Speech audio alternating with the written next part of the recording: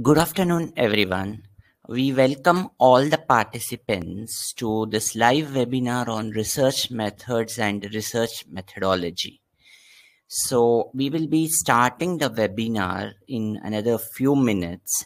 So I request the participants to sit back, relax, and then enjoy today's webinar. Hope that participants had enjoyed our previous webinar sessions and it was useful for you. If in case you have any doubts, any queries or so, you can always write back to us and then we will be happy to address those issues, whatever we have.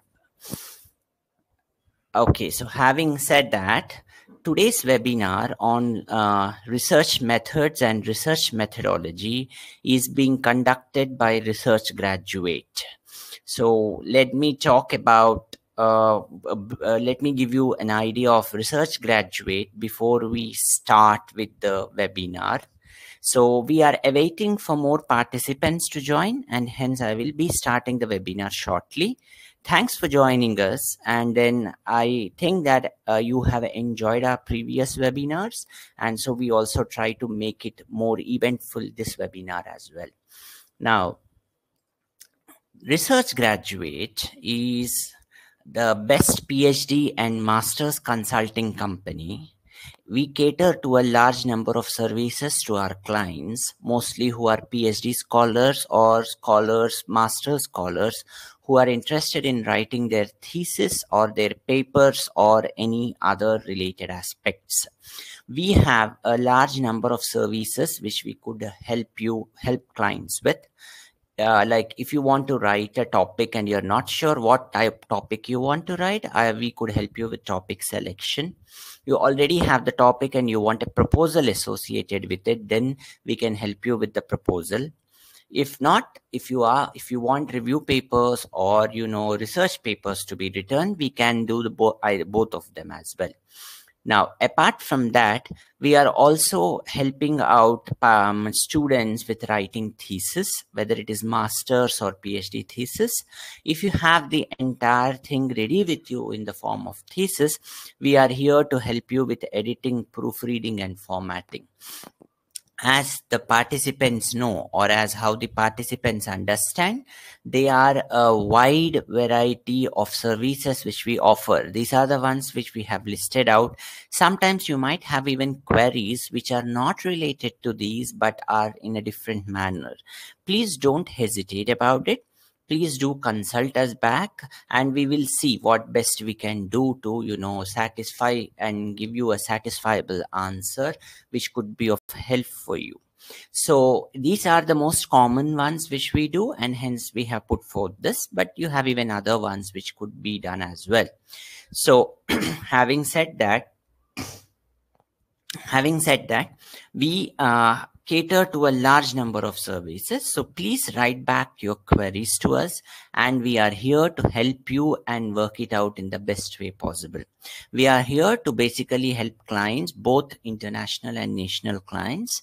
So please don't hesitate, do write to us. So we can be reached at email ID, which is provided here. That's info@researchgraduate.com. Or you can reach us at WhatsApp number, which is provided here. We have our website, researchgraduate.com. You can even contact us through our website. Irrespective of the means of contact, if you have any queries, you need help at any point, please do reach to us and we are here to help you out. Now, so we are always interested here to look for the kind of queries you provide us and see how best we can, answer your queries. May it be any of them relevant to PhD, master's, or paper writing. Please do feel free to contact us at any of the given ones and then we are here to help you out. So having said that, I welcome all the participants. A warm good afternoon to all the participants who have joined us. So we hope that you enjoyed our previous webinars and they were, quite fruitful for you in terms of knowledge that you could gain. So we are here again to talk about research methods and research methodology. So let us now start with the webinar officially. So let us start with the webinar. Today's webinar is titled Research Methods and Research Methodology. We will try to tell you exactly what is research methodology and what's its importance, what are methods, what is the difference between the research methodology and research methods. That also we will be elaborating out, because many a times participants get confused between what is what. So before I start with the whole webinar, these are the contents which we will be covering out.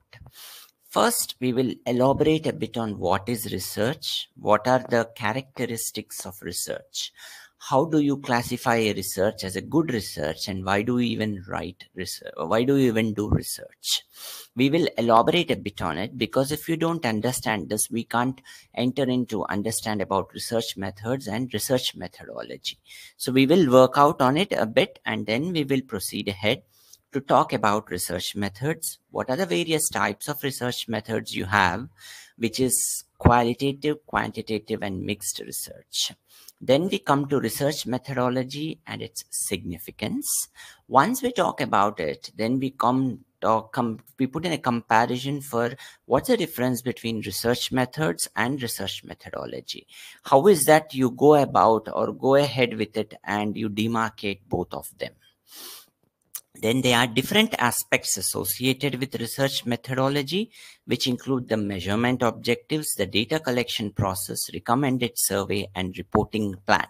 So we talk about all of this in detail. So we then say how to explain the research methodology, meaning how do you write it? What's a methodological approach? What is the methods for data collection, analysis, and ethical considerations? How do you evaluate and justify your choices?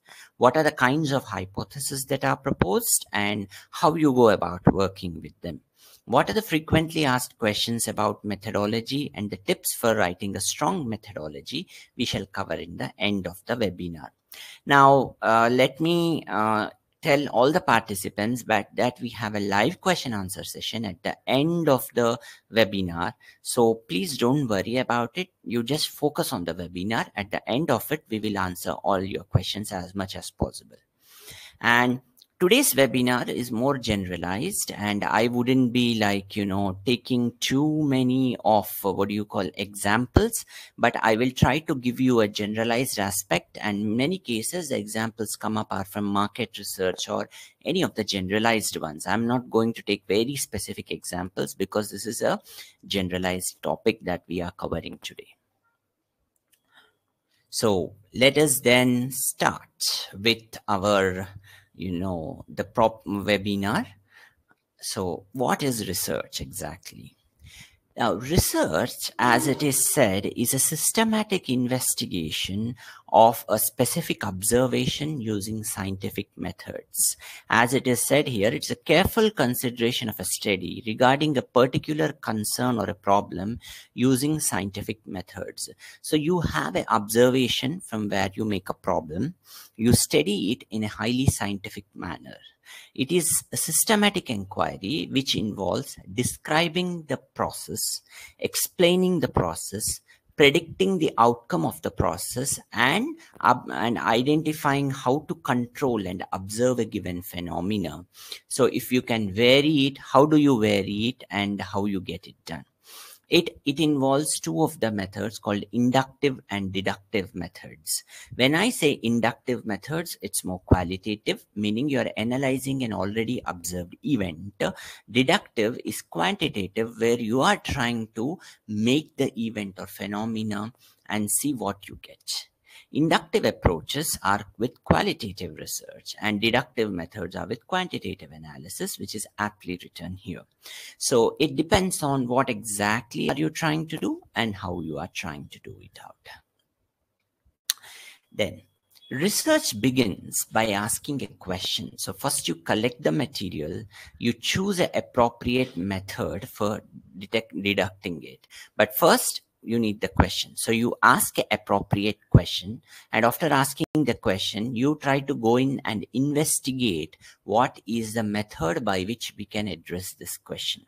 After you collect the answers to the questions, you analyze all your findings, you draw observations and conclusions, and then you come out whether is that a feasible answer that you have got to the existing thing or is it not. So first you ask the question. Once you ask the question, you analyze it thoroughly, then you draw conclusions based on the analysis, and then you come back to the question and then you ask whether have you answered the question or have you not answered the question. That is what exactly comes in the hypothesis part, which we discuss much later in the slides as such. Now, what research covers, the research, whoever does, either qualitative, quantitative, it's irrespective of the nature of the research that is done, there is a purpose for which we do it. For example, here what has been put forth is for market research. If you are trying to analyze that you have provided a particular drug in the market, whether the drug is working or not, then you have to identify so many aspects with it.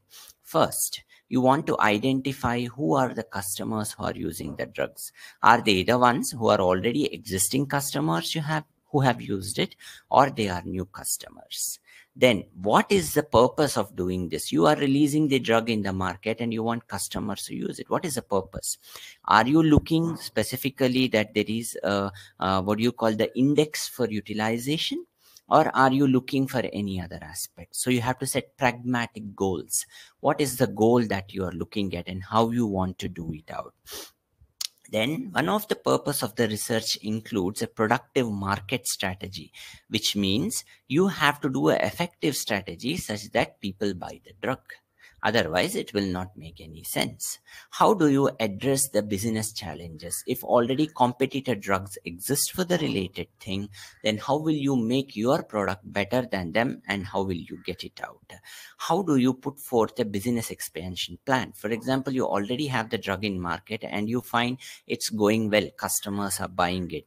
Then in that case, how do you expand it so that it goes for a much larger geographical region and then you get out more business out of it? What are the new opportunities that arise out of it?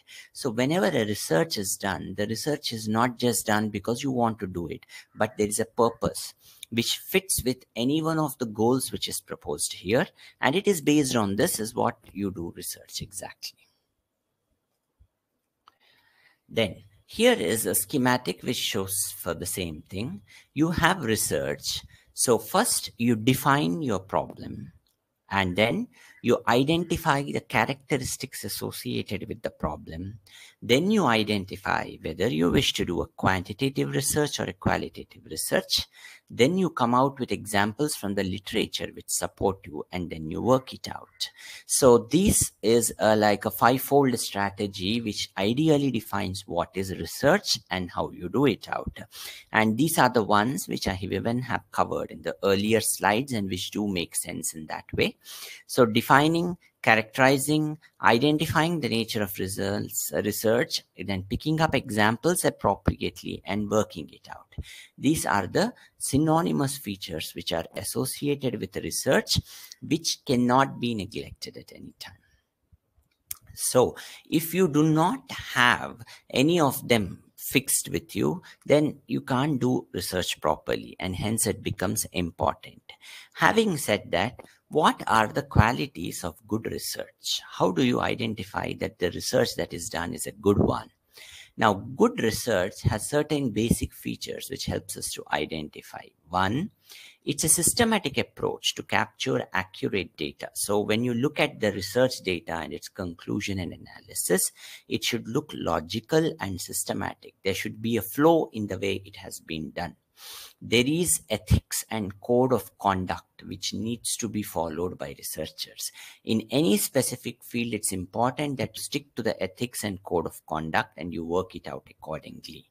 Then the analysis always is based on logical reasoning, and it has both inductive and deductive methods used, meaning you use both the existing literature and we also do your work and combine both of them and give the logical reasoning. So when you are doing inductive methods and you are framing your hypothesis based on it, that gives an indication that as a researcher, you are going through real-time data, and means you're going through data and you are trying to get knowledge of the data. So it tells you how knowledgeable you are in a given field. And then the in-depth analysis of data collected will also tell you that there are no abnormalities or anomalies associated with it, meaning that the data once collected and done is pretty clear, and that there is no need to worry about the validity and authenticity of the data per se. So these are some of the aspects which are associated with good research which have to be done. Then other features which are associated with good research include, it is not just doing the research per se as such, but once if you have done the research, you create a path for generating new questions. The research should lead to more questions. It should lead to have a definitive future plan so that others can work on. Now, the existing data should help future or other researchers to have more opportunities to work on and go about with it.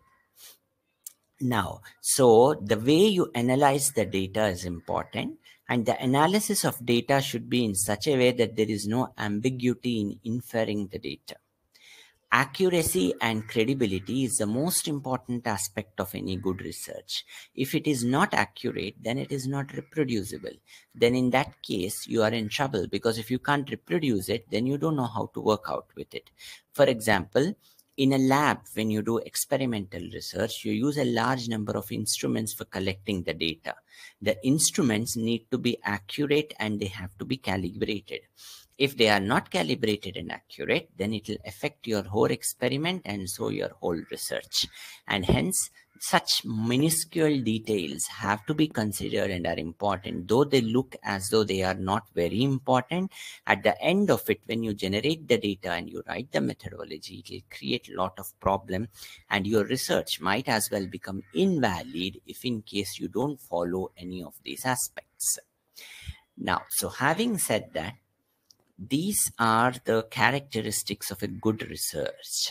As it is said, one, it originates with a question or a problem. So there is a definitive question which is followed. There is a definitive problem that is being addressed as such.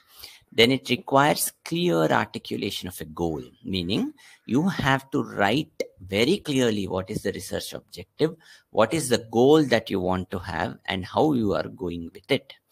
Then it follows a specific plan or a procedure. There is a blueprint of how you have done the research, which is nothing but methodology. The main problem that you propose has to be divided into multiple sub-problems, and you have to explain how you deal with each of them.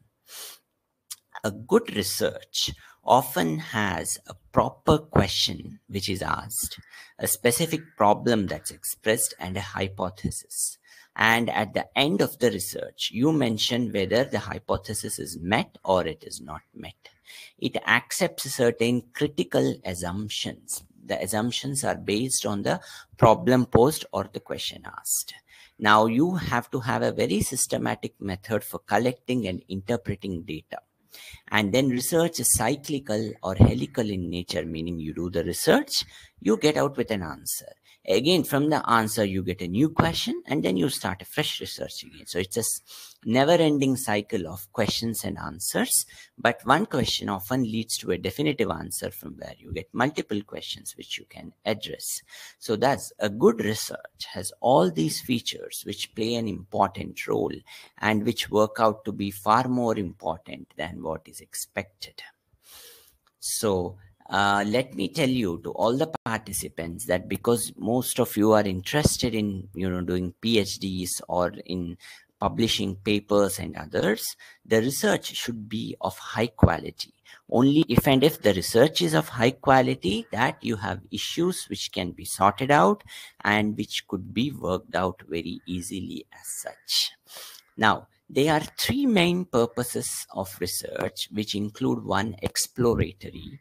When I say exploratory, the name itself suggests you want to explore. So you have a large set of data already available, or there are a group of questions which are available, and you are trying to look down for answers for that in the form of an exploratory study. The answers and analytics may not offer a conclusion to the perceived problem, though they don't give you a definitive answer, but they tell you what is the outline you get from your study, and if this outline can be further carried out to give specific answers later. Usually, when you have new problems or new areas which have to be researched, you first do a short scale, that's exploratory research, to see even if it is worth jumping into that area and further diving into the research. The exploratory research lays the foundation for more conclusive data collection and analysis. Thus, exploratory research is like the first step of any of the research process. You explore, you investigate, you publish. Now that's how it goes. Then you have descriptive research. When I say descriptive research, this will be like usually the next step. It focuses on expanding the knowledge on current issues through a process of data collection.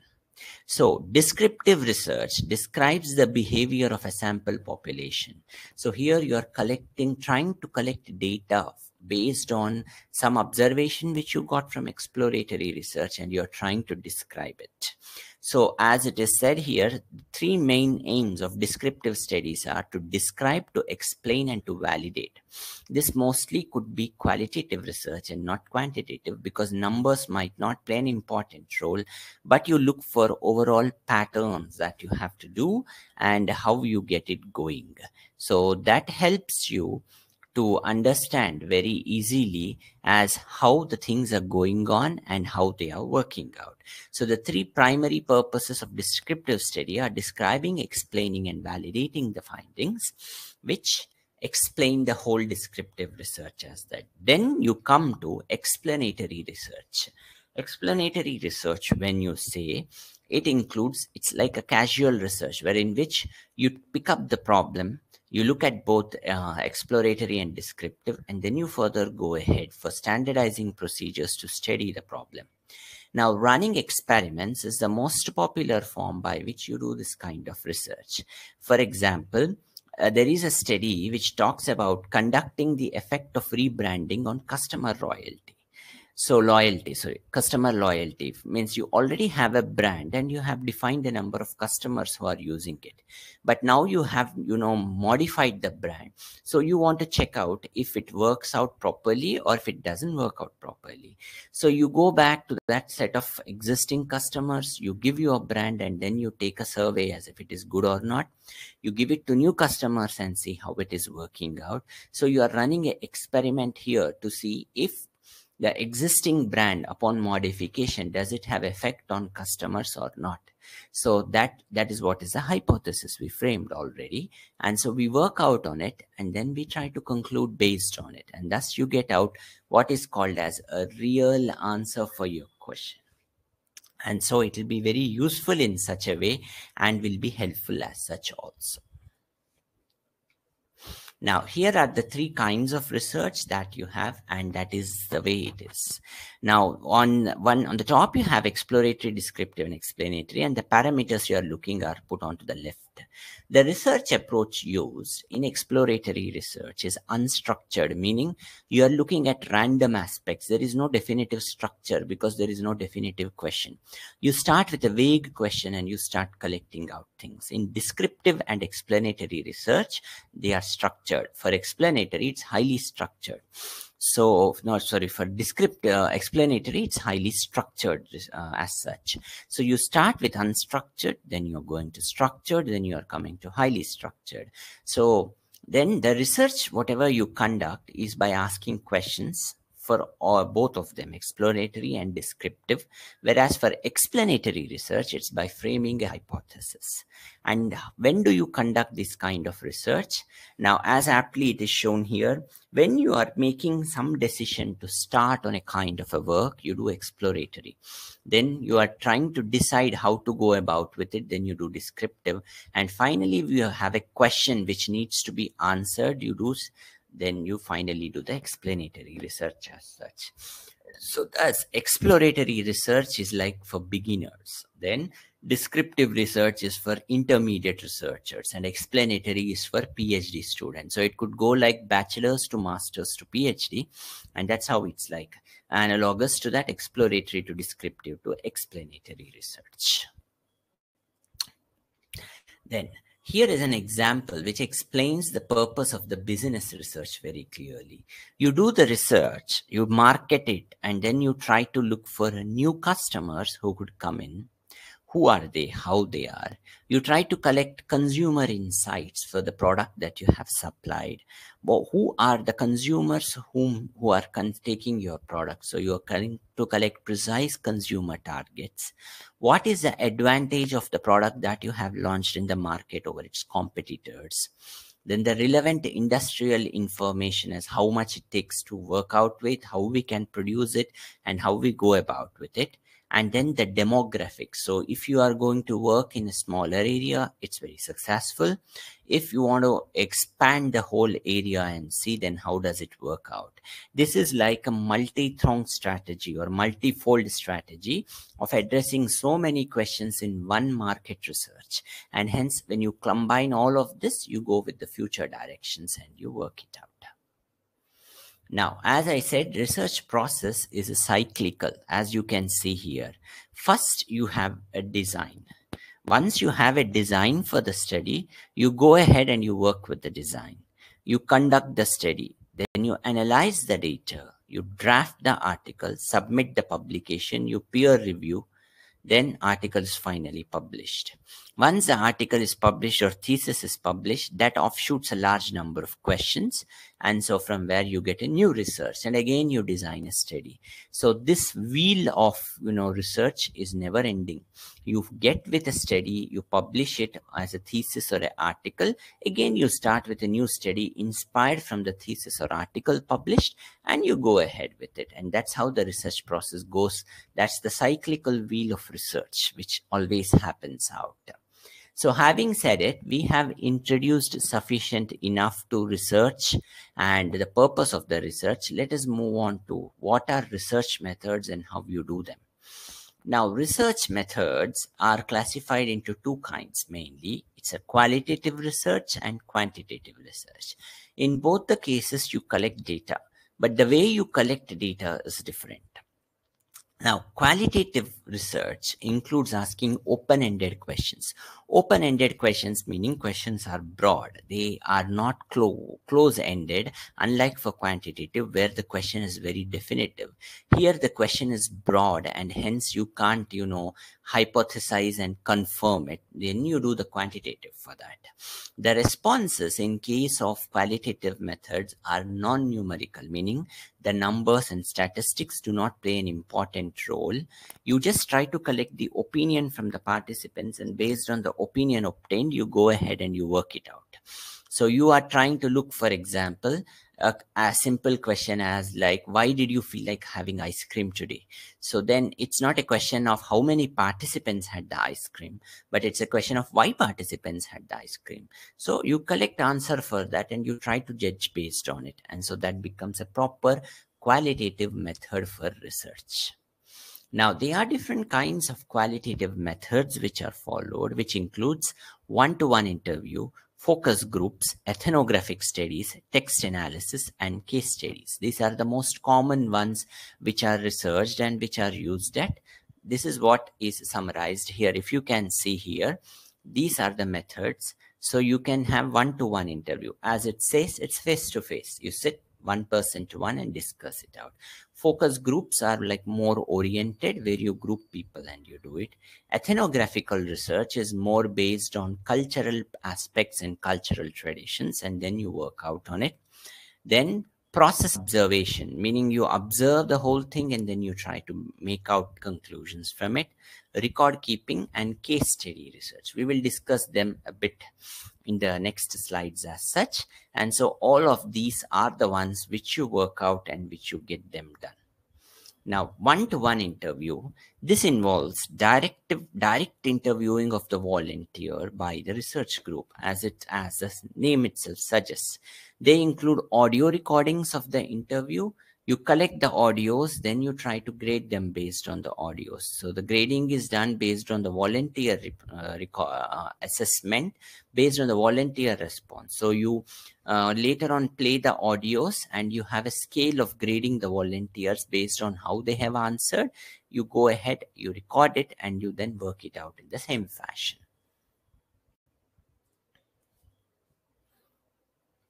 Then, yes, so as it is said, focus groups, they involve discussion with a group of people.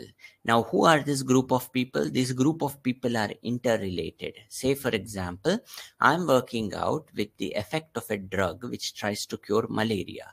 Then I try to collect all the participants who have been treated with this drug. So it forms a specific group. That particular group you discuss with, then it's a focus group discussion, or FGD. They are direct discussions and interviews with the related people. It is similar to one-to-one interview because you do audio recordings and then you do gradings later. Now, focus group discussions are very useful and done when you have a large group to study. Now, if the group is too big, then you can't do one-to-one interview. Then you do focus groups and try to get out as how to grade the responses in a faster manner to see if the effect of the drug is working on malarial cure.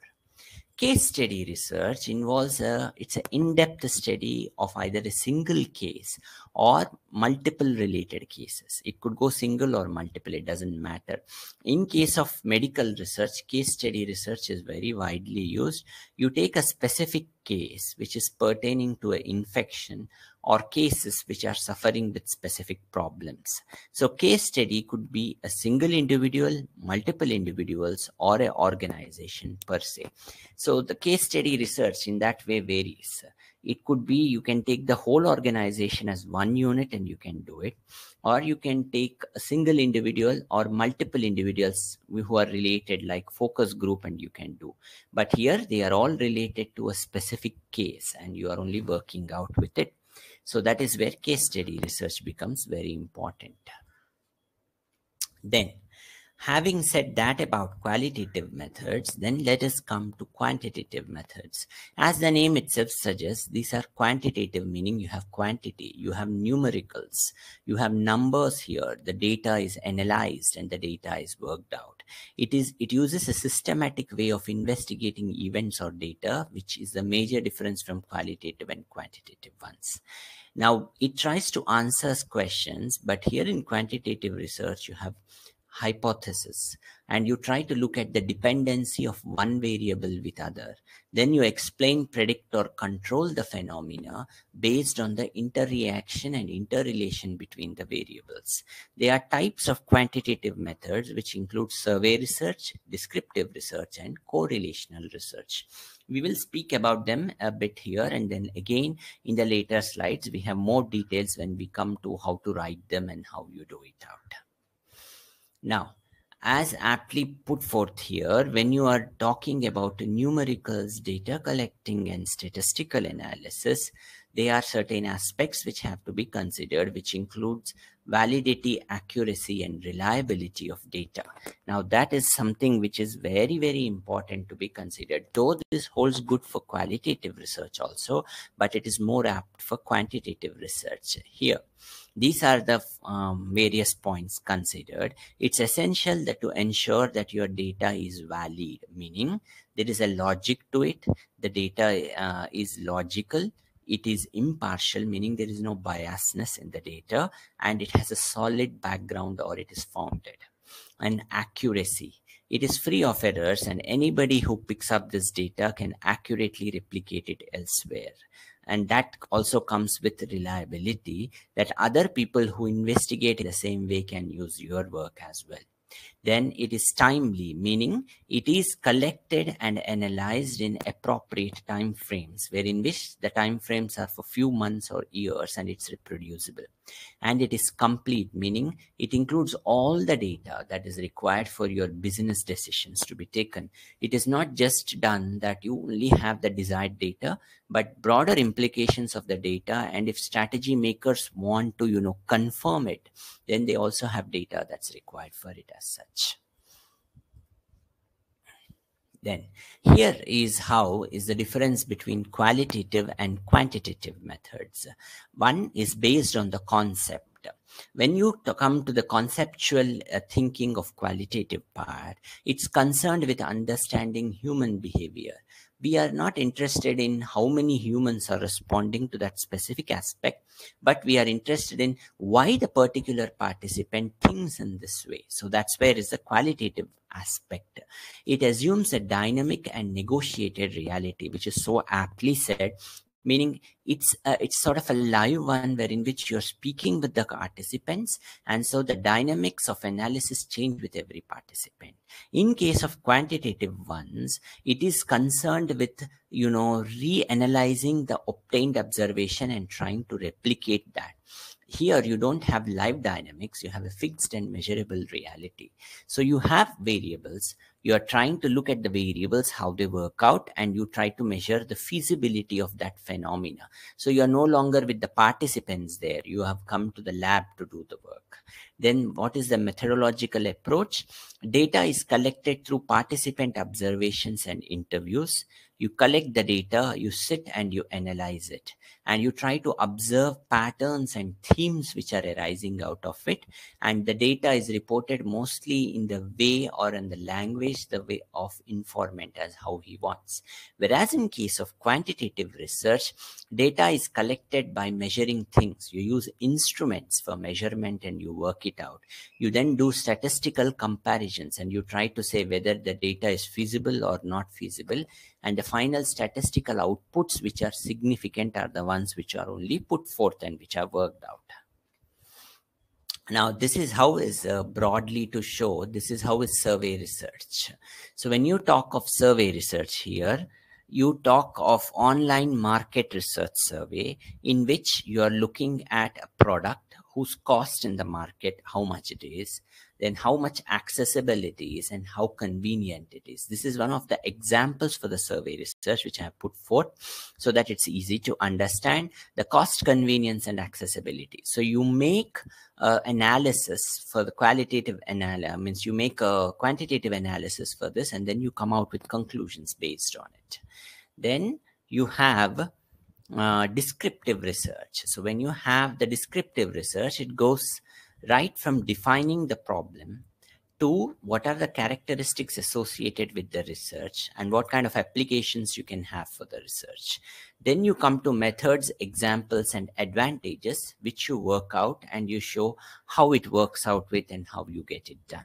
So that's another distinctive part you have. And correlational research.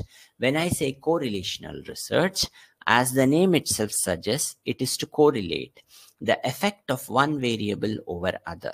That is what you are trying to do here. You are investigating the possibility of relationships between any two variables. However, these two variables might not be related at all, but it doesn't matter. You just try to research it to see if they are related or they are not related. So of the several variables, you fix all other variables and only use these two variables. Descriptive research, it's correlational is a kind of descriptive research because it describes the existing relationship between variables. Say in literature, you might already have that there is, yes, exactly a correlation between the two or not there, but you don't look up at all that. You just go ahead, you do it and you reconfirm the existing fact. Then it becomes correlational research as such. Now, having said that, we come to mixed methods or mixed research. What exactly is mixed research? You have qualitative and you have quantitative. When you are mixing them together, it becomes mixed methods. Now, here is the exploratory mixed methods design. You can go in any ways, depends on the work you're doing. You first do a quantitative data collection, then you do a quantitative data analysis. Based on these results, you do interviews and then you do qualitative half, like data collection and analysis. Then you come back to the question which is raised here, and then you confirm it. In this process, you are mixing both of them and you are trying to explain how you have done. So it becomes a mixed research. As it is said here, the mixed research utilizes both qualitative and quantitative methods in combination for analysis. Usually, the qualitative data is in most of the cases, first you do the qualitative methods and you get out with a question. That question is it goes for quantitative research and you answer the question. For example, what I have put forth here is when you do large-scale genomic studies in a population, you are trying to look for if there is a genetic disorder in a given population, and you have hints which are existing that it is. So what you do here is metagenomic analysis is performed first, which is bioinformatic in nature, and that's mostly like qualitative, which tells yes, such a pattern exists. Once you know that such a kind of a pattern exists and it is there, then you proceed ahead and do qualitative analysis. Here you use a small set or a large set of population and you analyze in detail using the appropriate experiments that yes, in fact, it does exist. So that's how the mixed research goes. And that's how mixed research is done. Usually one leads to other, whether it's a quantitative which leads to qualitative or qualitative which leads to quantitative, it is irrespective of it. Having said that, that is a bit about the methods which we do and how we work it out. We will come now to what is research methodology. Now, research methodology, let me tell you, all the participants who have joined here today, methodology is not methods. Methods is a part of methodology. A methodology is a systematic way by which you explain how you have done your research. You justify how you did it. It provides an interpretation of data gathered and drawing conclusions about the research data. No doubt it has methods in it, but it's not exclusively methods as such. Essentially, the definition for research methodology is given like this. It's the analysis of principles of methods, rules, and postulates employed by a specific discipline, as aptly said, or it's a systematic study of methods that are, can be, or have been applied within a discipline, or it's a study or description of methods.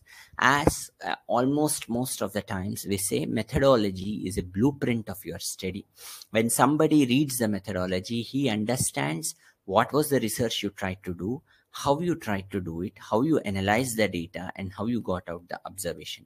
So in one shot, you give a blueprint which justifies that the research that you have done is accurate and is correct as such. So that is how is research methodology. Then, now this is the explanation for the research methodology. It's a plan and structure of investigation in order to obtain evidence to answer the research question. That's what is called the blueprint. Research methodology involves, you explain how you choose the subject, you explain how you collected the data, what are the tools you have used for collecting, what is the procedure you have followed, what are the various steps involved in collecting the data, then how you did the data analysis, the techniques and tools used here, then the procedures and steps for analyzing the data. These are all the various aspects which are covered and clubbed in research methodology and which are worked out with. So thus, research methodology in a way becomes distinct from methods, because methods will only just include explaining the data collection and data analysis, but the remaining parts for justification is never provided in the methods as say. Now, what is the significance of research methodology? Why exactly should someone write research methodology? Research methodology is one of the most important parts for a thesis or for a paper. Paper doesn't have a specific methodology part, but it comes with methods itself as such. Now, methodology will explain the path. It's very important when you do thesis. Methodology explains the path. Choosing a wholly suitable and sound method that is right for your research justifies a lot as why you did it and how you succeeded in doing it. The study of research methodology gives necessary training to explain the methods, materials, tools, and training techniques that have been used for the relevant problem. So in short, you are trying to give the whole idea of how you have done it, and you are trying to justify it. So that is not very easy to do, and it takes a lot of time to do that. So that is the significance of research methodology whenever you write it. And that's what has been shown here. It offers readers the opportunity to know how the data was generated. So not just writing the methods, but because the methods is a part of it, when the reader goes through methodology, it gives him an idea. Okay, this is how he has generated the data. These are the things which he has followed. It justifies why a particular procedure was followed, not the other one.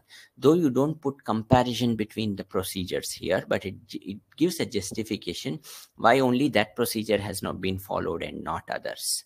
It allows other researchers in the field to adopt and follow a similar model and see if that has been replicatable, and if they get data similar to it or they get data not similar to it. Then the readers want to know that the data was collected or generated in a way that is consistent with the protocols in the field, meaning has the data been done with following the moral and ethical standards. If it has been done with moral and ethical standards, then we go ahead with it and we get it done. So readers can evaluate that and tell that whether the ethical conduct exists or not. That's why research methodology is important. Then, what are research methods? Now, research method pertains to all those methods which the researcher employs in order to collect the data, in order to analyze the data, and to solve the given problem. Now, the techniques and procedures that are applied during the course of studying research problem is what is known as research method. So it summarizes so many things. Like if you have qualitative and quantitative methods, then you talk of surveys, case studies, interviews, questionnaires, observations, and so many other aspects. So the methods has to explain all of them. All the instruments which have been used for explaining and understanding the various aspects have to be explained. Then you have to tell how you have collected the data, how you have processed the data, and how you have drawn inferences and made decisions based on it. So research methods in general per se cover all these various aspects, and then they work it out. So thus research methods is more explaining the process per se. Now, there are different kinds of categories in which research methods fall. First category, the methods relating to data collection are covered, meaning how did you collect the data? What are the various methods that you have used? Such methods are used when existing data is not sufficient to reach the solution, which means you have already used a specific set of methods, but you are not able to reach a specific solution. Then you explain in detail how you have done it and how you have worked it out. Then the second category is how you have analyzed the data. You already got the data. How did you analyze it out? Then third category comprises of methods which describe how the accuracy and validity of data has been checked. Okay, I have data with me now. Whether the data is accurate, can it be presented, can it be published? So you go for it, and then you talk about it in the third category as such. Then, now this is the compare similarities and differences between research methods versus methodologies. Research methods may be understood as all those methods or techniques that are used for conducting the research. On the other hand, research methodology is a systematic blueprint which explains the logic that has been used to understand the question that has been posed for research and how it is solved scientifically. Research methodology has many dimensions, and methods just constitute a part of the methodology. The scope of research methodology is wider than that of research methods, and this is where the participants have to understand that it is clear-cut different. This is the difference between methods versus methodology. Now, if you compare it here, research methods is more like explaining the, what you think in your brain as how you're doing it. It is just the selection and construction of research technique, whereas research methodology is like the mainframe computer, wherein which you are doing everything, including methods and all other aspects. It is the science of understanding how research is performed methodologically, and hence is the difference between research methods and research methodology. Now, having said that, let us now come to research methodology. What are the various aspects which you cover in methodology, how you go about with it, and then we come and talk about each of them as how you write them and how you ensure that it is followed in a proper manner. So, first aspect covered in methodology is measurement objectives. Now, the measurement objectives answer the why of the research question. Like, why exactly have you done the measurements? What is the necessity to do? So you give appropriate justification for it. You give justification as why you have measured it. What are the outcomes expected from the measurement? Now it should be clear and concise. Explain each of the measurement objectives in detail. Be precise. Don't leave any room for any error so that the people can think that you have not done it properly as such. So that's where it becomes important. Then data collection is another aspect that you have. Data collection methodology covers the logistics as how you have done the research. It determines and explains how the data was supposed to be collected and how we have collected it. If you have multiple data collection sources, then you give the logic for each of them and you explain how you have collected for each of them. And then you tell how you have integrated the whole thing together to make it a big picture. Now, it also gives the pros and cons of each data collection. Like if there are any negative aspects associated, then that also you mention. Or if there are any limitations associated with it, that also you mention clearly so that the reader understands the complete aspect of the pros and cons associated with the whole data collection process. Then you come to survey. Now, when we say survey, you are putting questions here and you are trying to say it. So you have framed the research objectives already when you make the question. So survey should be expressing those research objectives and must be trying to answer those. Make a distinct connection between every survey question and the research objective.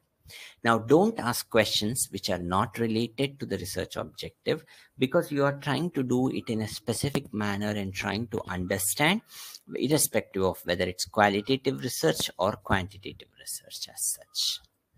So, having said that, then we come to reporting plan. So, how do you report it? What are the methods that you have followed for reporting these data? Are you using PowerPoints, Excels, Word documents? How are you doing it out? Now, how long the report will be, that also has to be mentioned in the methodology. And what exactly does the report contain? What exactly does the report answer? This is also important.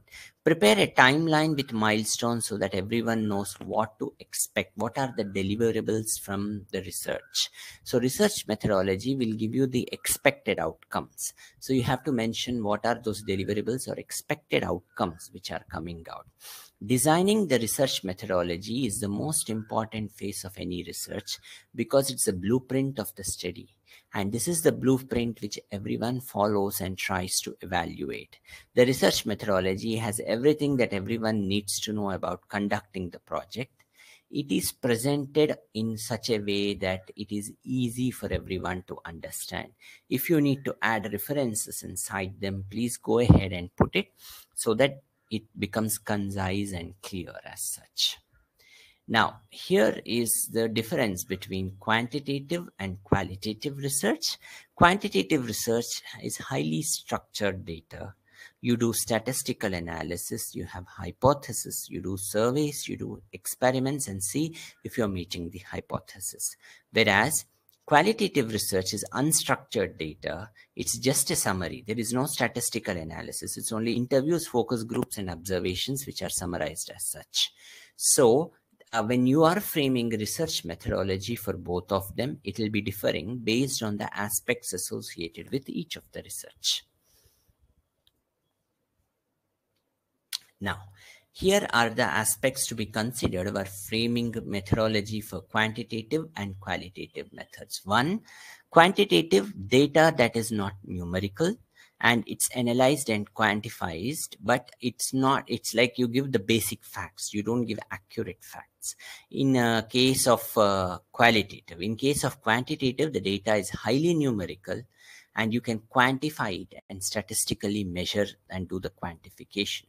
The collection method includes open-ended survey questions which are unstructured for qualitative.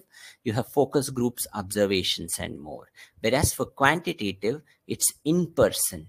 You do like for in-person or online or in-person and phone interviews or surveys, but these are more associated with close-end questions where you know what the question you are asking and you're expecting a definitive answer there. Now, qualitative kind of methodologies are best for formulating hypotheses and to gather a pattern which arises out from large groups of study, whereas quantitative are good for conclusions and they are good for conducting statistical analysis on large groups or large populations, so-called cohorts, and get out definitive answers. The analysis that you do in qualitative is manual. You don't use any statistical. In quantitative, it is statistical analysis with charts, tables, and programs. Now, example here I can give you, example is for qualitative as why did you buy ice cream today? Now, that's personal experience as why you got it. In quantitative, did you buy ice cream today? Is it a yes or is it a no? We don't look at the personal experiences as why he didn't buy it. We look for yes or no because you are trying to frame based on it. And as it is said here, for qualitative, the answer usually is like, I saw ice cream on sale by checkout and it was an impulse buy. I wanted to treat myself. Now, that's a personal thing. Whereas for quantitative, 67% of respondents brought ice cream today. See the difference between both of them. Qualitative is more like non-organized, whereas quantitative is highly organized as such. Then that gets us to jump on for qualitative research and how we proceed ahead to do qualitative research. Now, the methodology followed for qualitative research. The approach that you follow varies. There are different approaches that you have. The first approach is grounded theory, meaning you collect a lot of data and you develop theory based on the existing data. That's called grounded theory. Ethnography, it's based on the cultural aspects. You are trying to understand the cultures that are associated with it. And so when you are trying to understand the cultures and the way they work it out, you go ahead and you do ethnography. Then you have action research, meaning researchers and participants collaboratively link together to drive social changes. Like, for example, in this case, like you want to seed plants and make ecologically green zones. Then the researcher will coordinate with participants and you seed the plants. That becomes action research. Phenomenological research, where you are trying to look for traits or phenomena which is being experienced in life by the participants. So researchers investigate a phenomena, they try to describe and interpret based on the experiences of the participant. Then narrative research. Here it is like how you do stories, you narrate them out and you work it out. You're told to understand how participants perceive and make sense of their experiences. These are different kinds of approaches which are used while making methodology and while describing them, which is what is summarized here. These are the research methods you have. Grounded theory, action, phenomenological, narrative, and ethnographic research. Now, qualitative research methods. So that are the approaches which are followed for the methodology. And when you come to research methods, you are trying to collect data here. There are different ways by which you can do it. First method is by observations. So you record them, you analyze them, you hear them. Sometimes you record somewhere where the participant is not live, but you know it's going on related to your work. So recording of what you have seen, heard, or encountered in detail. Then interviews. Personally asking people to do one-to-one conversations. Focus group is asking questions and generating discussions among a group of people. Then surveys. You distribute questionnaires, you collect them, and you evaluate them based on open-ended questions. Then secondary research. You collect the existing data in the form of text, images, audios, or video recordings, and then you go ahead and try to say as how it has been working out. Now that is one, these are the various aspects which you have here. That's what has been put forth here. For the data collection, you do interviews, you do surveys, you do group discussions, you do observations, and then you reach for conclusions based on these. Then, having said it, the qualitative research methods, we continue a bit more with it. When the qualitative research is done by the researcher, unlike quantitative, the researcher himself is the instrument. So he is the one who takes all the observations, he interprets it, and he analyzes it. For this reason, when the qualitative research methodology is written, it has to be written very carefully, because your approach and the way you deduce is completely dependent on the viewpoint of the researcher. Since it is dependent upon the viewpoint of the researcher, it is not possible that you can go ahead and further say anything, so it needs to be unbiased and written properly as such. Then, qualitative data analysis. So when you are doing the data analysis, you have data in the form of text, photos, videos, and audios. For example, you have collected transcripts, interview transcripts, survey responses, field notes, or recordings from natural settings. So you sit with all of them, you try to analyze as how it is going and what is happening. Then most types of qualitative data analysis share 5 common steps, which include prepare and organize your data. So you have all the transcripts. First, put all the transcripts together, organize the transcripts in such a way that they are headings and subheadings for it, and then you prepare your data. So first, go through a preliminary analysis of the data. Then you review and explore your data, which means you are trying to look for patterns or repeated ideas that emerge from data. So you listen to the recordings, you reread the transcripts, and try to analyze what kind of a pattern is that you are evolving out.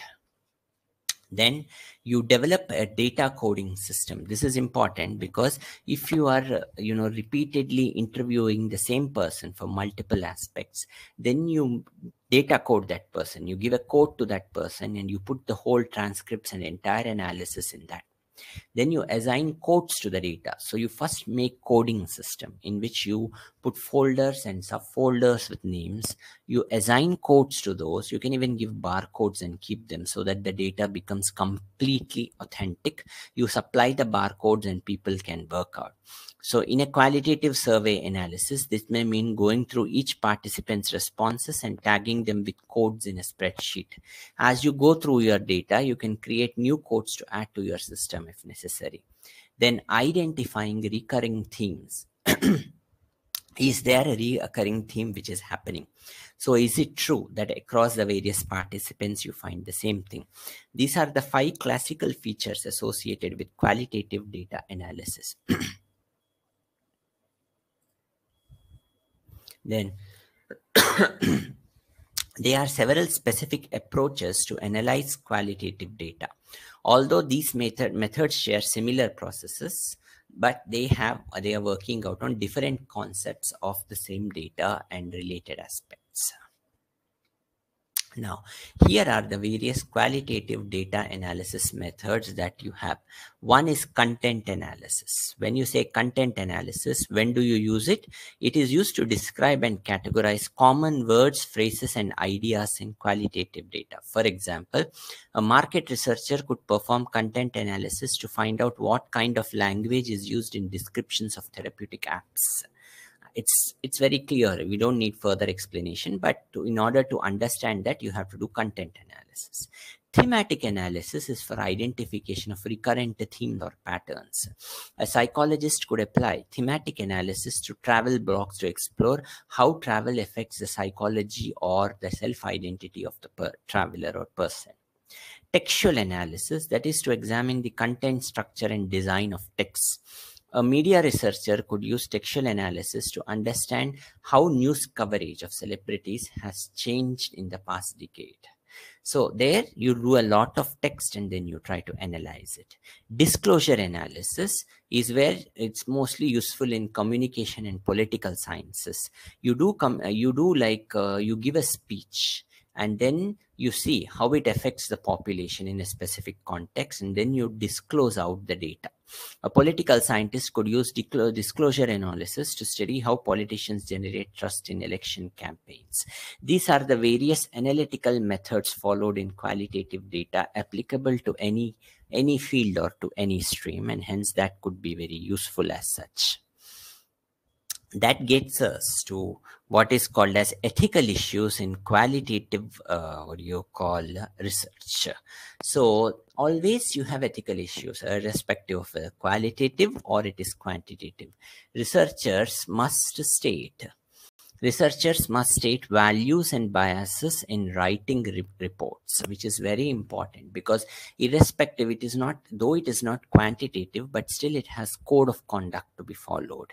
Researchers must take steps to ensure that accurate account of participant perceptions are written.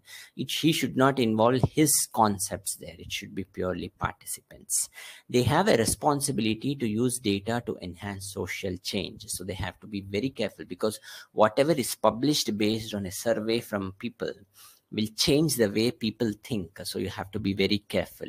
Informed consent has to be obtained from all the participants, and participants usually are equal authors in the study because it's based on them. Consent is sometimes obtained through personal interaction with individuals or communities, because you need trust to publish it. They can be viewed as partners in the research process and always as social equal of a researcher. Though you don't put the names of participants, but without them it doesn't go. So it has to be important to rightly acknowledge them. Then, having said that, now informed consent is one thing which is important. Participants must understand what the study will involve and must agree to participate. It should protect participants from harm, like whatever questions you raise, whatever follow-up you do, that and all has to be confidential, and it should not cause harm to the participants. Anonymity and confidentiality are the most important feature. It should be fully anonymous. Participant details should not be leaked or should not be given to anyone. Research material should be destroyed and transcript anonymous. Destroyed not in the sense that it means that it can't be kept in public databases. It should be documented or given to appropriate database which is required, and you keep informed consent of that to the participant. Now, that is how is the methodology for qualitative research.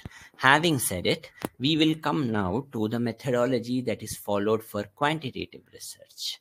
Now, there are different kinds of quantitative research, which includes primary and secondary quantitative research. First, we'll talk about the primary one. Primary quantitative research is the most widely used method for conducting research.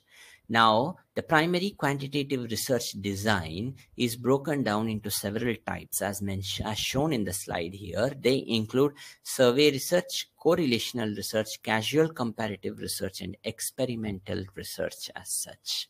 So we will be discussing all these in detail as how it is required. So first we'll come to survey research.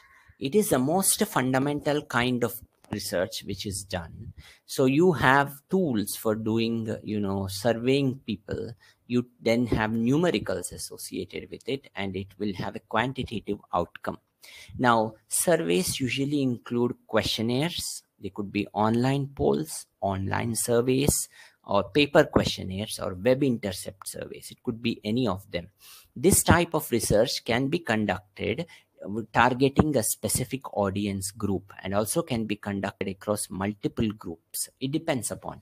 You can target a very specific group or multiple groups if they are interrelated. So mostly it will be helpful for, if you are talking of how many number of people use a specific brand of mobile phone, that could go for a large group. But if you are talking of how many number of people utilize a specific mobile phone like Samsung or Redmi, you will be then targeting some specific group of people who have bought it.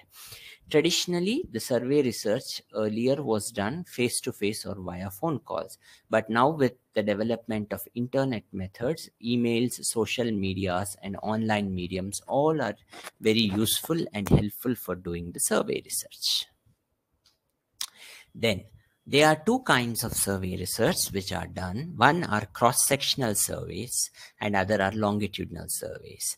The cross-sectional surveys are observational surveys wherein which the researcher collects data only for one defined time point. You don't go beyond that. Like he collects the data only for 2 months and then he stops the research. Data gathered in this type of survey is only for limited time point, and you're considering the variables only in that time point for that particular research. They are very popular in retail and healthcare industries. Information is gathered without modifying any parameters in the variable ecosystem. So you don't modify any variables. You just look at the variables, how they are varying for a defined time point. Now, cross-sectional survey research method, you can use it for multiple samples for analysis and you can compare them together as such. But however, there are certain disadvantages with it, which includes because it's only for one time point and that you are not altering the variables, you might not get out accurate results. Then you have longitudinal surveys. When we say longitudinal surveys, they are done over a time. Unlike cross-sectional, you have a large number of points across time wherein which you do it. It involves large number of variables and varying the variables. So when you are doing for multiple time points, like few months, 2 months, 4 months, 6 months, a year and all, you can vary one variable at a time and you can study and see how it is different. They are highly applied in the field of medicine and applied sciences. If you want to study the sequence of events and the effect it has, then longitudinal surveys are the best kind of survey research which you can do. That gets us to the second one, which is correlational research. When you say correlational research, you, as the name says, you are trying to study the effect of a specific parameter, means effect on the parameter from two specific variables. It's a relationship between two closely knit entities and how it impacts one another. Researchers use this kind of quantitative research design in mathematical analysis, many of the cases. Patterns, relationships, and trends between variables are concluded because they exist with the original setup. You pick up any two variables and you fix all remaining variables and you study them. Researcher tends to manipulate one of the variables to attain the designed results. So many of the cases, when you are doing this kind of a research, you could have one dependent variable and one independent variable. The independent variable might not, it doesn't affect it, but the dependent one, you're looking for how it affects. Now, correlational research usually cannot be used to make definitive conclusions because here you don't know whether really those two variables have any effect or not. You are just thinking there is an effect and you're going ahead, but you are not considering other variables into feature as such. Yes, so as it is said, it is not mandatory that the variables are in sync and they are interrelated. For example, the relationship between stress and depression. Well, you can have, you might not have. In many cases, it's correlatable, but it might not be also. The equation between fame and money and the relationship between activities in a third grade class and its students. These are they are broader questions and hence you have multiple variables here, but you're not considering them. So it is just a correlational part and it has nothing to do beyond that. Then you come to casual comparative research. This research method mainly depends on the factor of comparison. Now, it's a kind of quantitative research wherein which you are trying to look at cause-effect equation, meaning you are trying to change one variable and you are trying to look for effect of the change. The independent variable is established but is not manipulated. So you have an independent variable and you have a dependent variable. So you don't modify the independent variable, you modify the dependent one and see if there is an effect. Casual comparative research is not restricted to statistical analysis of two variables, but you can go for doing it for multiple variables or groups. which are highly related and they fall in the same category. Now, this research is conducted irrespective of the type of relation that exists between two or more variables. But since they all are interconnected to the same pattern or to the same topic, so it really doesn't matter. Statistical analysis is used to distinctively present the outcome obtained using this method. Examples of casual comparative research questions include the impact of drugs on a teenager. When you're saying impact of drugs on a teenager, the teenager, not necessarily that all the teenagers take drugs.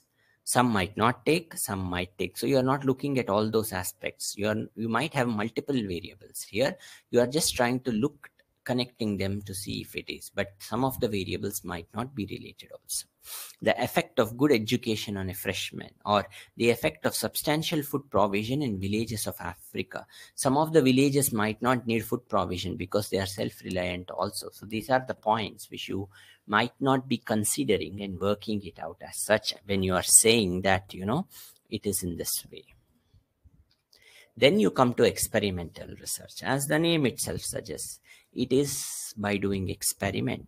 Analysis is done based on a hypothesis. You make the hypothesis and you try to prove whether it is correct or wrong. This research method is usually used in natural sciences. There can be multiple theories in the experimental research, and the theory is a statement which fits your research question, and you try to answer whether it is a yes or it is a no.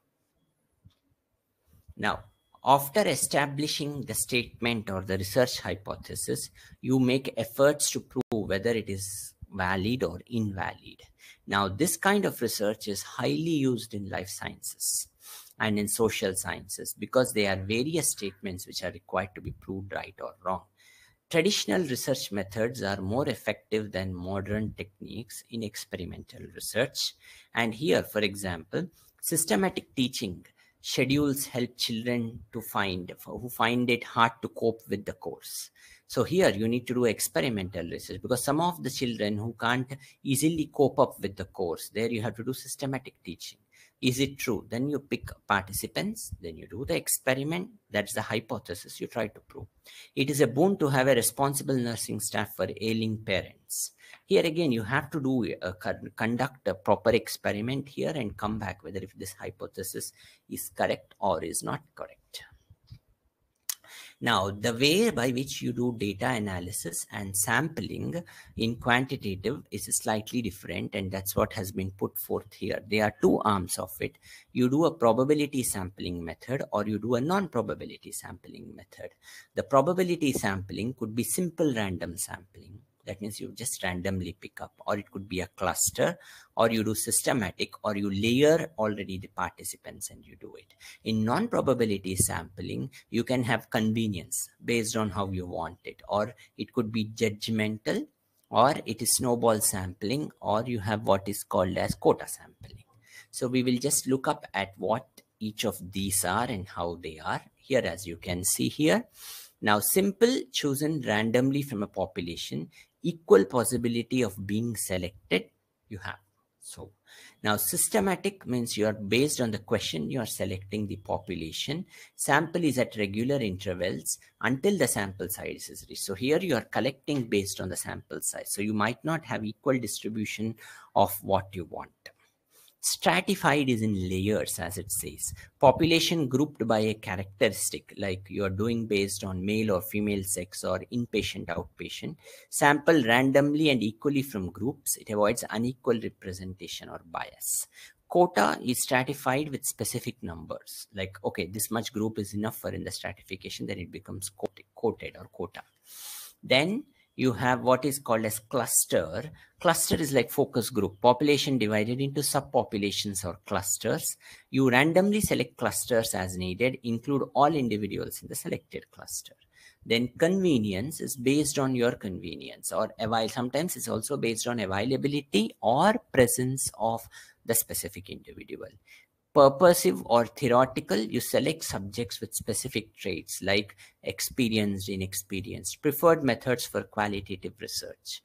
It's poorly generalized in quantitative. There's a lot of bias here because it depends on how you do it. Snowballing is subjects. What you do here is you select some subjects, then you ask subjects to select other subjects. And then volunteering is canvassing or advertising for subjects, inviting people to fill out a questionnaire. These are the various sampling methods which exist or which are there as such and which are used. Any one of this could be followed and done.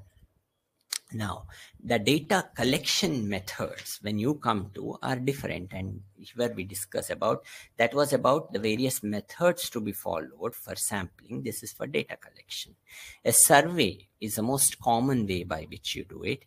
It's defined as a research method used for collecting data from a predefined group of respondents to gain information and insights on various topics of interest. Here, when you are doing survey for quantitative research, it's a closed-end question has to be used. It can be a specific population or a mix of population. You can have multiple choice questions here, which can be answered, or they could be single ones also. So like, for example, you have semantic differential scale questions or rating scale. So like you can give questions in which you can ask the respondents to rate on a scale of 1 to 10. And so you go based on the rating and you analyze it and related such aspects. Then survey distribution process for data collection could be very different. Some of the most commonly used methods include email, embedded surveys on websites, social distribution, QR codes, SMS, or apps which you can download and use it for the survey models. Now, having said that, what are the data analysis methods that you have? After you collect the raw data, there has to be analysis of this data so that you can do statistical interference. So it's important to relate the results to the objective of research and establish the statistical relevance of results. Now, there are standard statistical packages available to do this, which include SWOT, conjoint, cross-tabulation, and others. So you quantitate data based on those, and then you get out with what you want. Now, SWOT analysis is the one. SWOT analysis stands for strength, weakness, opportunity, and threat analysis. This is one of the most widely used one in most of the research ones. Organizations use this to evaluate their performance internally and externally to develop effective strategies for improvement. Conjoint analysis is market analysis method to learn how individuals make complicated decisions while purchasing, how they make a decision. So to know it, you do a conjoint analysis. So trade-offs are involved in the daily activities of an individual, and all these trade-offs meaning the way he thinks, the way he, evaluates the whole process. You have to mix based on those, only you have to put forth your particular analysis. So you use conjoint analysis there. Then cross-tabulation. When you say cross-tabulation, you try to establish relationships, patterns, and trends within various parameters of the research study. So this you can do it based on the preliminary statistical market analysis methods that you have. You try to cross-tabulate the data and see how it goes. Turf analysis is totally unduplicated reach and frequency analysis. It is executed in situations where you have both favorable and unfavorable communication. So you have got a specific amount of favorable communications, which could be useful for you, and you have unfavorable. And so you can't decide how to analyze. You can use turf. It's used for understanding the potential of a target market, which is aptly said here. Then secondary quantitative research methods. When we talk of secondary quantitative research methods, it means you already have data available and you are using that data for analysis. Existing data is summarized and collated to increase the overall effectiveness. This research method involves the collection of quantitative data from existing data sources. Data available on internet, government and non-government sources, public libraries, educational institutions, or any other commercial sources. You collect from there and you utilize this data and you use it for quantitation part. So that is secondary quantitative methods for analysis. Now, having said it, what are the characteristics of a good quantitative research? One, It is structured. You use structured tools for the data analysis to do. You use methods which are validated and you utilize them in a proper manner.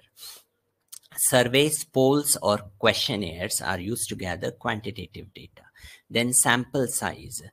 For quantitative research, you need a significant sample size because for doing effective statistical analysis, the sample size matters. Then close-ended questions, so which means that your question has to be very specific and meeting the objective. Prior studies should have been done before you address the question, and it should come out based on it. Then quantitative data should be there in the forms of tables, charts, graphs, or any other non-numerical forms. Then generalization of results has to be there to tell whether it has met the hypothesis or it has not met the hypothesis. So those are the qualities of a good quantitative research. Now, having said that, we come to methodologies for mixed research. Now, when you are doing mixed research, it could be done in any ways. First, you select the participants and conduct focus groups. You analyze the qualitative data. That is the seed for quantitative data. Then you analyze it and you merge both of them together over a time period, which you mentioned clearly. Methodology for mixed research. Examples of such include combining qualitative and quantitative methodologies in research on teachers' lives, work, and effectiveness. Here, you go for both and then you mix them. Close and open-ended question tools in telephone survey about the good teacher. Or emotions and change during professional development for teachers, a mixed method study. So such specific topics, if you select and you're working on, you have to mix. But it's important that you know how to mix them together as such. Now, stages in mixed method research. When we talk of, first you decide the topic, you decide the purpose for doing the topic, then you describe the phenomena or problem of the research, and you have to justify how you are going to do the mixed method. You give the research question and you give what answer you get, and you justify here why only mixed methods will answer the question and why not anything else. And when you are saying you are mixing it, you have to tell at which stage are you mixing it. Are you mixing at the data collection stage or data analysis stage or final interpretation stage? All the details have to be given. All the participants have to remember that when it is a mixed method, the justification has to be very accurate and clear. Otherwise, it shall not be accepted at all. Now, here is the one example of a flow chart. Quantitative data collection and analysis in the form of questionnaires. Then you follow up with qualitative data collection and analysis in form of focus group discussions and interviews, and you interpret it finally. Now, the data analysis when you do for mixed research could go in any way. You can do the data collection, focus group in-depth interviews, analyze it, or you can do data collection by prospective cohort study, you analyze it. You mix both and you integrate the results, or you integrate the results here and you finally interpret it. It doesn't matter irrespective of however it is, as long as the mixed method strategy is properly justified, you do not have issues with it. Then how do you evaluate the mixed method strategy? You describe that mixed method is the best approach to answer. You incorporate both qualitative and quantitative data collections. You use rigorous methods of screening for justifying this. You provide a diagram of procedures which clarifies the timing, priority, and mixing, and you signal to the reader that study is using mixed methods. With that, you have a very clear-cut idea as how you can do it out. Now, having said it, we come to the aspect of hypothesis. It's important to propose the hypothesis, without which you can't do the methodology or even research per se. The characteristics of hypothesis include it is something which you can validate, so it is capable of verification. It is something which is related to the existing body of knowledge. It should be precise, simple, and specific in nature as such. Then there are different kinds of hypothesis. The first one is alternate hypothesis. Alternate hypothesis meaning you propose a hypothesis and you get an answer for it which is in favor of it. Then that is alternate. Alternate hypothesis states that there's a relationship between two variables being studied. It states that results are not due to chance and that they are significant in terms of supporting the theory. A null hypothesis is where the results do not match your hypothesis. So it is null or void. It states results are, so when you propose a null hypothesis, it is telling the fact that results are not obtained just by chance, but they are obtained by logical manner, but they don't hold any significance with the idea being investigated. Then non-directional hypothesis is a two-tailed non-directional hypothesis predicts that independent variable will have an effect on dependent variable.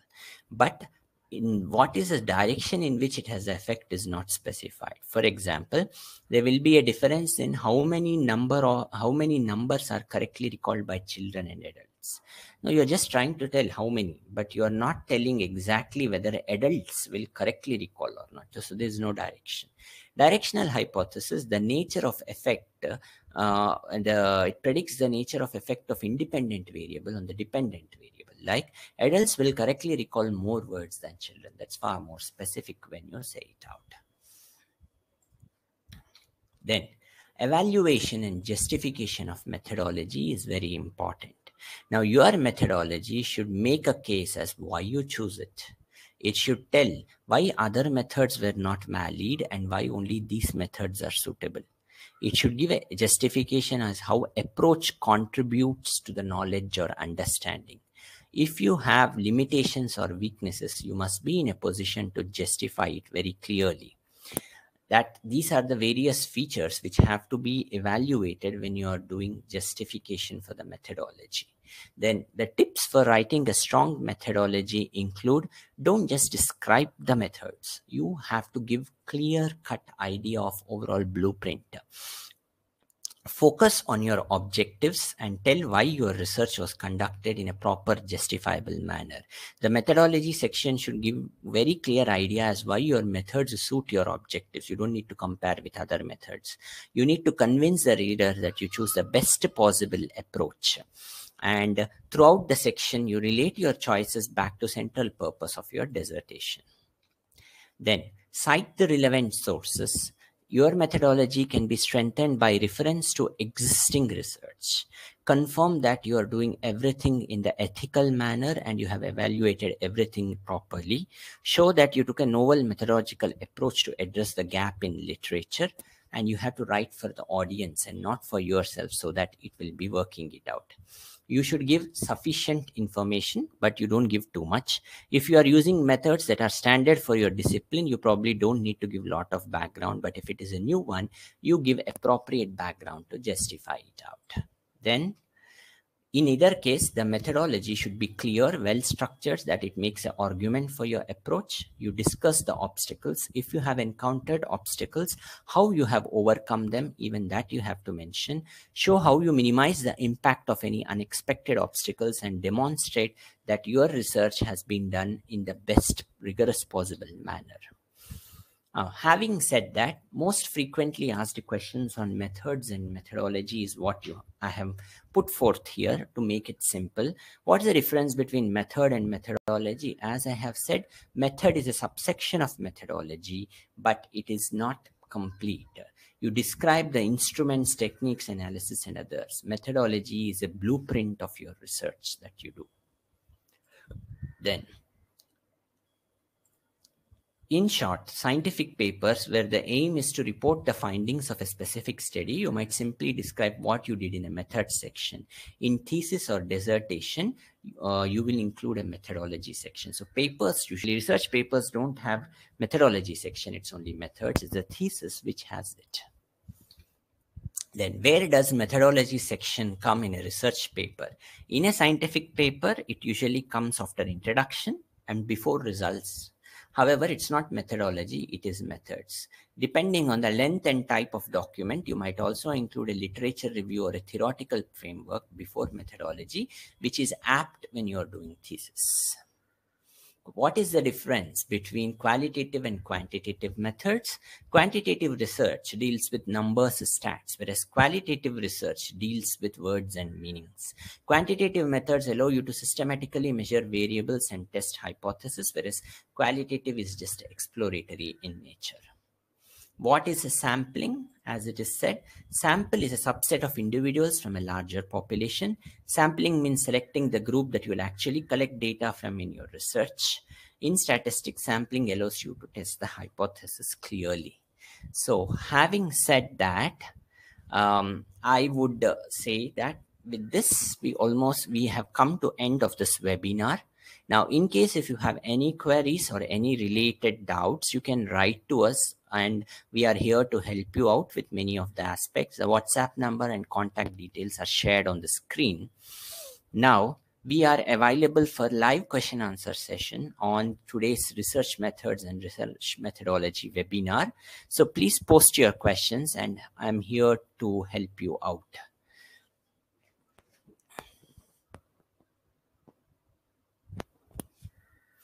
So for all the participants, the question answer session is open. Please go ahead and post your questions. I'm here to help you out.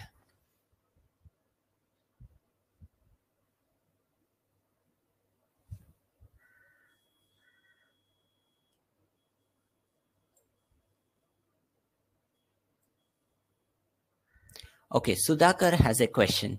Statistically insignificant correlation between variables and thus leading to a null hypothesis is dependent on the sample size and what is the minimum sample size or number of observations in a cross-sectional data collection. Now, when you are doing a cross-sectional data collection, since you are saying that the correlation is insignificant because your sample size was less, it's always good that if you have a larger sample size, because it's quantitative, if you can have at least 100 of them, it will be good to begin with. If you can have more, it is great to do and work out. Dr. Abdul Aziz Hamido Tafa says, sir, what may be the key trick to set up good hypothesis? The key trick for a good hypothesis depends on how good is your question.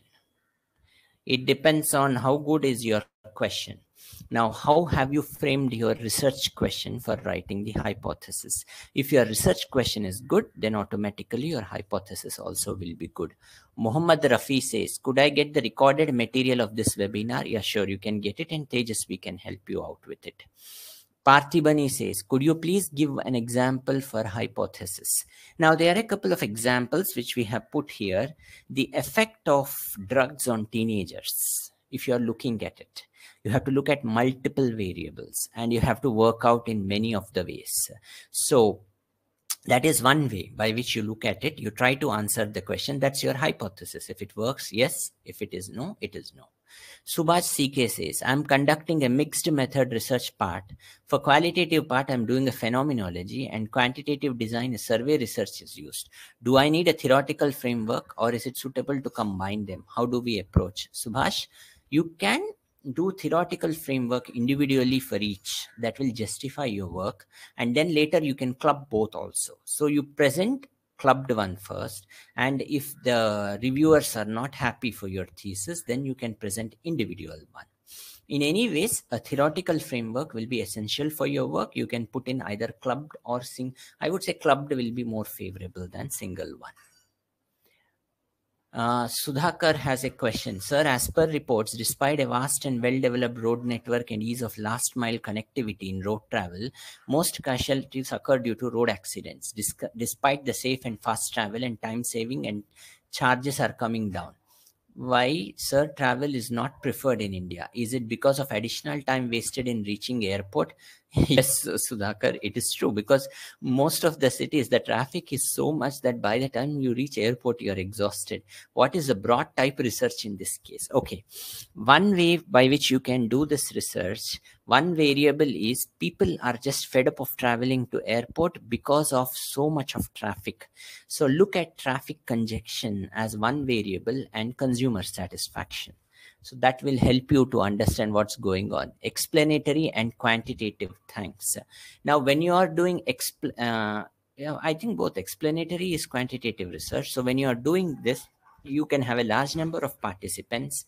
Take participants who are driving on their own to the airport and collect their satisfaction survey based on traffic congestion, based on pollution and other aspects, and you will know. Satyavir says, please also send voice recordings which can be listened repeatedly over mobile and easy to repeat. That Tejasvi can look at it. At many places, casual is written in place of casual, and also many mistakes and mismatch of speech and slide contents. Satyavir, thanks for letting us know. We will look at it, because many a times it's the grammatical error which we automatically correct it out. But if there were any such mistakes, we'll see. And regarding mismatch of speech and slide contents, see, the slides we put forth, we don't read the slides. We try to explain the slide. So sometimes you might have got content from here to there, overlapping. So that should not be a problem. If there were any such, we will look at the mistakes and we will get back to you. Thanks for letting us know. Bilal Ahmed says, Doctor, please go through some light on fuzzy Delphi technique. Bilal, unfortunately, I am also not good at it. I have to look at it. Maybe then I can answer you back that. Sajan Pravina says, can we have a separate webinar for sampling technique? Thanks for letting us know. That Tejasvi will look at it, and if it is, then we will work it out. Sudhakar says, sir, with regard to correlational research, say for a well-established correlation like travel frequency of people in a year is dependent on per capita income. Well, that is true, Sudhakar. You could always use it. If a similar study is done in a different country or a region, can it be called a research on a new topic? Oh, yeah, you can call it, because if you are doing in India, it is one thing. If you are doing outside, say in US or in Saudi, it will be a new topic. Though the topic is same, the country has changed. So it will be a different perspective of the research, which is still valid. Vinita Ramnath Pai says, is it casual comparative or what is that? Causal comparative research. Thanks, Vinita. We will look at it. I think in most of the cases, it is a self-correction which comes where it would have corrected it out for the grammar, corrections as such. We will look at it, and if there is a mistake, we will definitively correct it out. To all the participants, if you have found any such mistake, it would be an auto error correction which happens when we are making the slides. We will ensure that next time onwards we didn't repeat it. Thanks to all the participants, Vinita and even another guy who mentioned it. We will ensure that we will work on it. Thanks so much.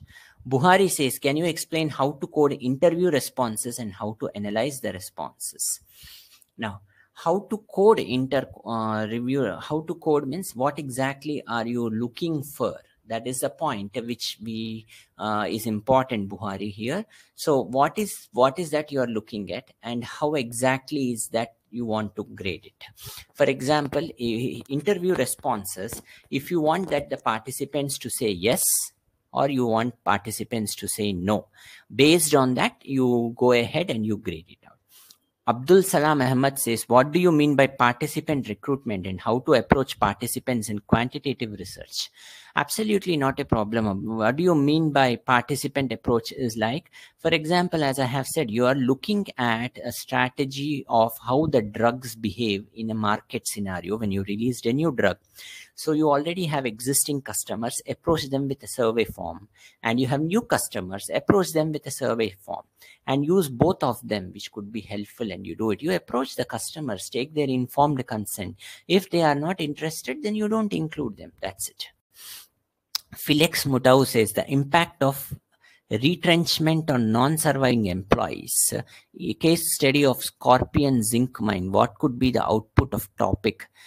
Felix, what does the word retrenchment mean? Can you explain it to us? Then we will say, because I believe that you are talking of some harmful effect A case study of scorpion zinc mine, you are talking of some harmful effect of the victim when he's working in the zinc mine. So you could mostly talk about the output in terms of what is the harm that is caused and how it is caused. Ranjit Thakur says, which can be other methods of data collection in my case?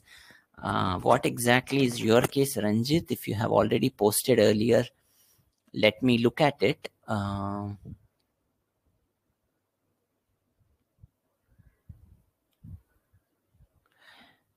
Okay, so there could be several methods of data collection. Well, you look at whichever is the best one and you can see it. If you still have issues, you can ask us. Felix, if retrenchment means retirement, you mean to say the impact of retirement on non-surviving employees. Oh, a case study of Scorpion zinc mine. Retirement of non-surviving employees. I couldn't get your topic because if he is not surviving, what would be the impact of retirement? I couldn't get your question. If you can pose it in a much easier language, which I can get, maybe I can tell you, because I'm not understanding. If he is non-surviving, then how can retrenchment be calculated? Please, or you come back to us with your specific question and we'll address it back to you. Sandeep Sharma says, what about my inquiry? So what was your inquiry, Sandeep? Let me look at it. I am not getting it here. If you can post it again, I will work it out. Sneha R says, sir, kindly arrange a webinar on solved numericals. Well, you just write to the research graduate management team and they will see the feasibility of it, Sneha. Tinikyo says, are the methods applicable to legal research? Today's webinar was on general one. I'm not focusing on any specific field, so it should still be applicable. Abdul Salam Ahmad says, relation to qualitative, how will the data be verified or member checked? You can always verify the data. You collect it, take the recordings and see if it is valid or not. That will help you. Nazim Banu says, what statistical analysis is suitable for rating scale questionnaire? You don't need a statistical analysis there. You are having a scaled questionnaire and you can use this scaled questionnaire for saying yes or no. So you could make it qualitative. If you want to have it quantitative, then you have to see how many respondents are giving in the scaled questionnaire, a yes or a no. Amal says, can you please organize a webinar on blockchain? Now, that's a specific topic, but you write to the management and we'll see how to do it. MIR says, my data comprises of both types of responses, yes, no, and satisfactory, unsatisfactory. How should we interpret it numerically or qualitatively? Now, if it is qualitative, then it's easy. Then you see whether the overall trend is yes or no, or it's satisfactory or unsatisfactory. If it is quantitative or numerical, you take the total number of responses and you make the statistical charts as how many are yes, how many are no, how many are satisfactory, and how many are unsatisfactory. And then see how you can reach it. Who says, thanks for the presentation. Thank you, Daniel.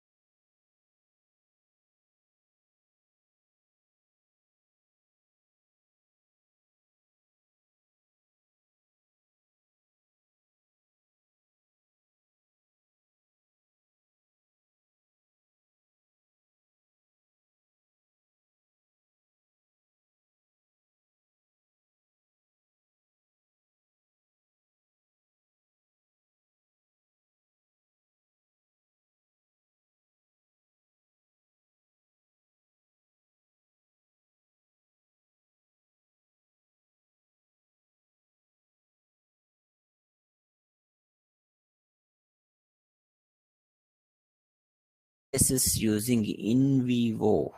We have to look at it. Even I'm not sure of. And if you have any such, I'm sure that you might not have it free. So we have to look at it for that. Even I'm not sure of it, Akhil. Rajaratnam Surya Kumar says, when it comes sampling, how we know whether the same size is significant? Now, for statistical significance, larger the sample size, the better it is. If you are doing, considering for significance the same sample size, start with the sample size which is bigger and not small. Then Aditya Kumar Thakur says, Sir, thanks for the valuable session. My one query is related with analysis. I was doing structural equation modeling. My question is, if structural relationship values of dependent to independent diagram showing negative, I mean it's a negative value, this means independent variable is negatively affecting dependent. So can we convert into positive relation by any other method? Even I don't know, because if it is showing that it negatively affects, how would you convert it into positive? Is it possible that you can consider any other variable as independent variable rather than this? If you can do it, does it help? Just look at it. Now, MIR says, I didn't understand what you meant by data is analyzed by themes from descriptions by informants.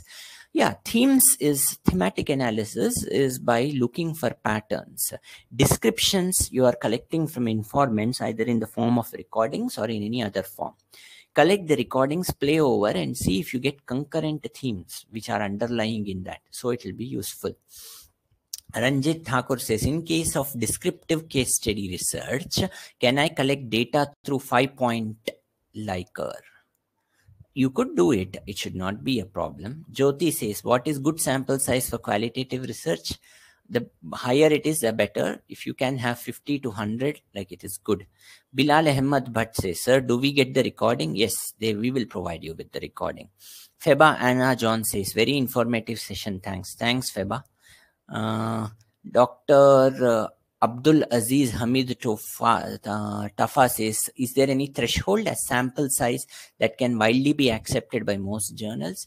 There is no threshold, but I think minimum is like 50 at least. If you go above that, it is good. Ninad Pradeep Rao says, I'm doing research in commerce and management. Which method is helpful? Well, what is the research you are doing? We need to know. Then we can tell you that. Then MIR says, what is case study? Case study is you are picking up an individual specific case and analyzing that. Or you are picking up related cases and then you are analyzing it. Qualitative or quantitative, any of them work. Ashok says, I request for paper editing and publication quotation. About 1 month passed and I communicated many times, but I didn't get it. Tejasvi, can you just look at this and see what he wants? Naseem says, in exploratory survey using interview schedule is justified or not? It is justified, Naseem. There is no problem. Rajaratnam says, if we adopt convenience sampling, can still use parametric analysis if data is normally distributed.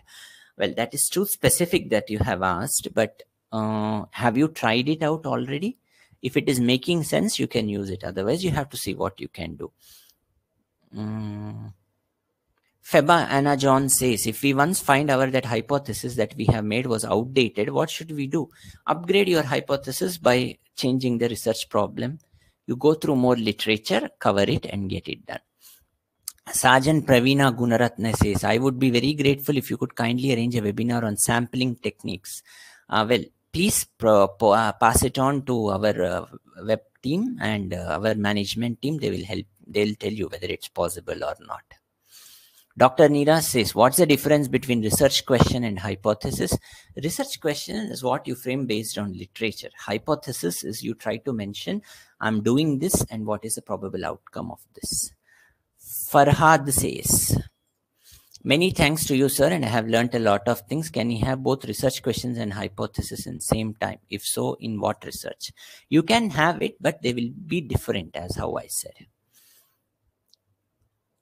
How do I get old research papers? Sandeep says, old research papers, you can't get them. They are before 1980s, but it doesn't really matter as such. You can always get them out and you can work it out.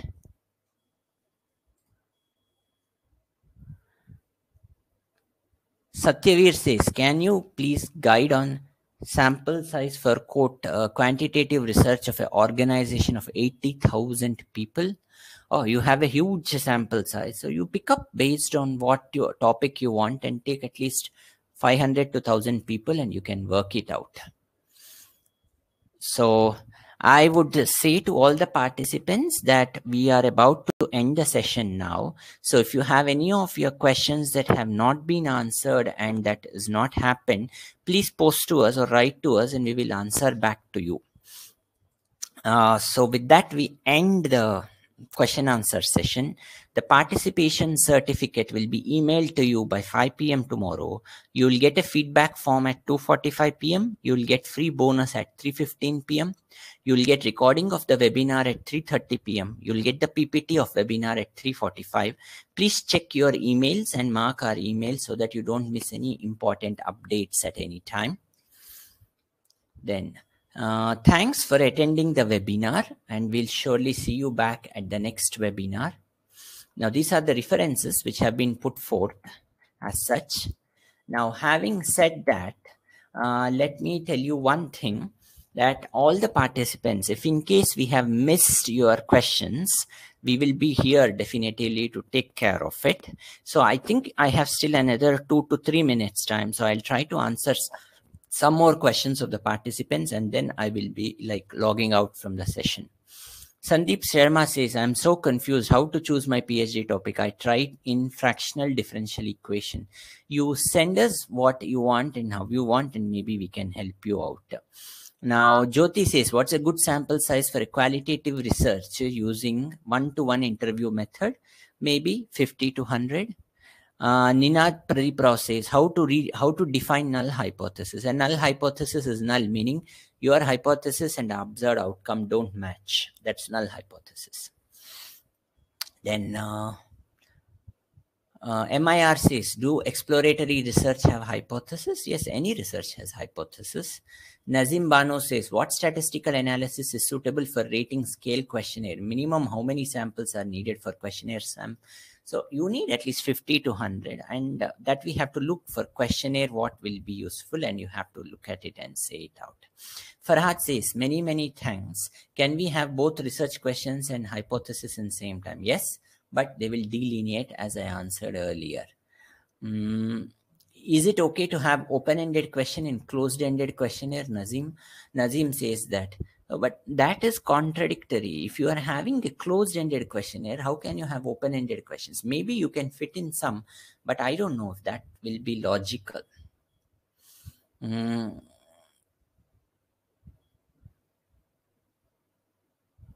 Nazim says, in exploratory survey using interview schedule, is it justified or not?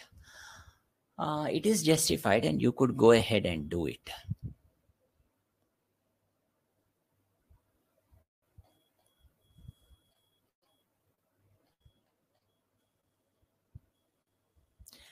So,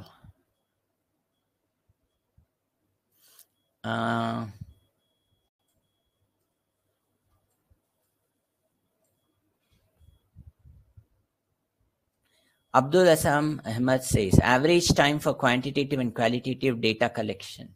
Well, that will depend upon. You should be done within few months' time, and that should be okay. Then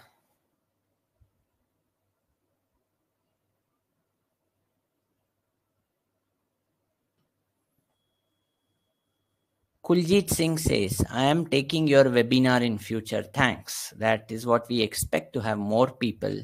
And okay, fine. That now that we are left with very short time, a huge thanks to all the people for attending the webinar. We are happy to have you as our participants for today's webinar. If still there are any doubts or any related ones you have, you please contact us back and we will answer it to you. Please follow our emails regularly, and we send, because for the future webinars that we conduct, we will be there to help you out and work it out as such. So having said that, a huge round of thanks to all the people. See you back in the next webinar. Thanks for attending the webinar.